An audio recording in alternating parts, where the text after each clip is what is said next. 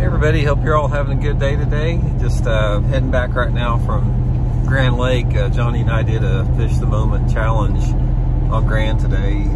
Beautiful day out there, man. It was, God, 70 degrees, low 70s, no wind, you know, just super, super light wind.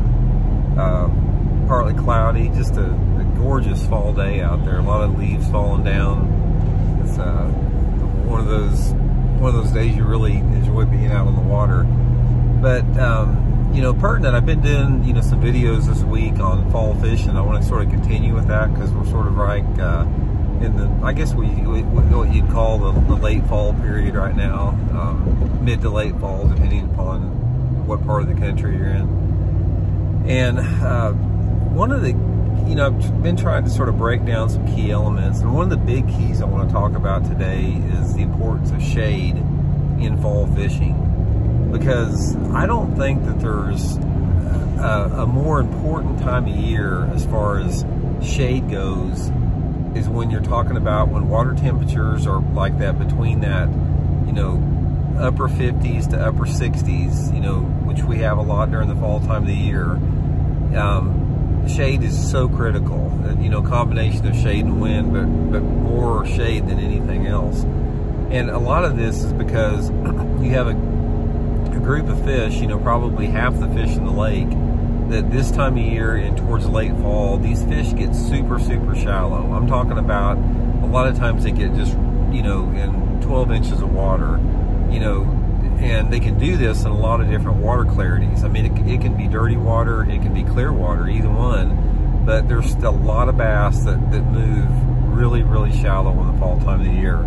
A lot of them, what they do, you know, this is the time of year that the gizzard shad are really big, and there's a lot of algae and plankton on the bank rocks a lot of time, because what you have is a lot of times that, you know, the water's falling right now, and you can see a lot of the algae on the rocks. And when it does, you have a lot of shad up right on the bank, you know, just feeding on algae and plankton, and of course the fish are up there after them too. So that's one of the reasons, you know, you have a group of fish that are shallow. But the big key to catching these bass in the fall time of the year is to target the shade specifically. Now, shade can be created in a lot of different ways. I mean, based upon the angle of the bank that you're on, the position you are in the lake, you know, you're going to have shade longer, you're going to have more of an area of shade. And obviously, you know, some type of a heavy cloud cover will create shade all over the lake, although it's not the same type of shade that is cast off, you know, from the sun being blocked by trees or a bank. So one of the things that I'm looking for all the time in this shallow water fishing, you know, especially if I've got water visibility greater than 2 feet, is I'm looking for shade. I'm looking for shade lines. I'm looking for areas that stay shady longer periods during the day. Ideally, the banks that I like to fish in the fall time of the year and the late fall this time of year are positioned on the lake to where, like, at 10:30 or 11 o'clock, you still have a little bit of shade, and you've got a lot of shade, you know, from daylight up until 10:30 or 11 o'clock. These are the type of banks these fish like to get on in the fall time of the year. And a lot of them like to get on the shady banks on the main lake. This is one of the big keys. You have a group of bass in almost every lake that, you know, go to the back of the creeks in the fall. You know, you hear about that all the time. But you still have a population of fish that live on the main lake. These are the fish that have spent a lot of time during the summer either deep or suspended. And a percentage of those bass will move up on main lake banks once that water temperature starts to get down around 60 degrees. And they get really active and they feed super, super dependent upon the weather conditions you have. Clouds, wind, shade, all that type of stuff works together as far as you know, getting those bass to be more active in that shallow water. The thing about it is you can't always count on the sun or wind. I mean, those are things that are out of your control. But one of the things that's in your control is to find the shady banks, because the shady banks will be shady every day. They'll be shadier on cloudy days, and they'll still be, you know, shady on the sunny days. So the first thing I'm doing is I look at my GPS, look at my map, see how the lake's positioned, and I try to run the side of the lake on the main lake that's throwing off a lot of shade. It can be bluff bank, it can be any type of bank, but that's what I'm trying to do, is I'm trying to stay in that shade, run that shade as long as I possibly can.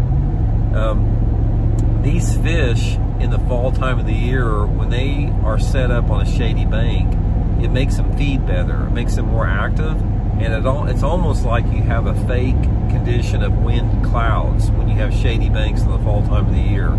You can catch fish on the same type of techniques that you normally could only catch them on if it was windy or cloudy, if you're running those shady banks. Another big thing, once you do locate these shady banks, a lot of it is dependent upon how you want to approach them angle-wise with your boat. The boat angle on the shade is totally dependent upon how that bank drops off, how sharp it drops off or how flat it is. But what you're going to find, for the most part, is anytime you have water visibility that's over 2 foot, preferably even over 3 foot is ideal, you're going to have a lot of bass that are right on the bank, even down to 3 feet. And normally, this is where your numbers are at. This is where there's a lot of keeper bass, 2-pound class fish will use this type of water. Occasionally you'll get a good one. But the bigger fish are always farther off the bank on those shady banks. They're usually out over that 5 to 10 foot of water depth, wherever that may be on the angle that you're fishing. But it's normally off the bank a little bit, and they're still in the shade. That's when you catch your big ones, whether it be topwaters, crankbaits, spinner baits, swim baits, whatever. The bigger fish will usually come out just a little deeper than where most of the bites are coming.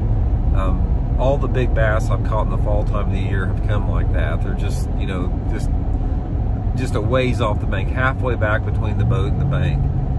So position your boat as far as where you can hit both of those zones. Position it where you can, effectively cover it parallel on a steeper section. If you're at a 45-degree angle bank, position it where you can, cover, again, that 2 to 6 foot zone. And that has a lot to do with the amount of strikes that you're going to get. Everything is dependent as far as how long this bite lasts. Things like, again, wind and shade can make it last longer. Sometimes you can even continue to catch banks or fish on shady banks once that shade is almost gone. If you have a lot of wind coming on that bank, that'll keep those fish up shallower as well. But once that sun hits it, most of the time, if you're catching fish shallow and once that sun hits the water, normally those fish are gone. I think they just pull out a little bit. It's nothing for them to move 15 or 20 foot during the day's time.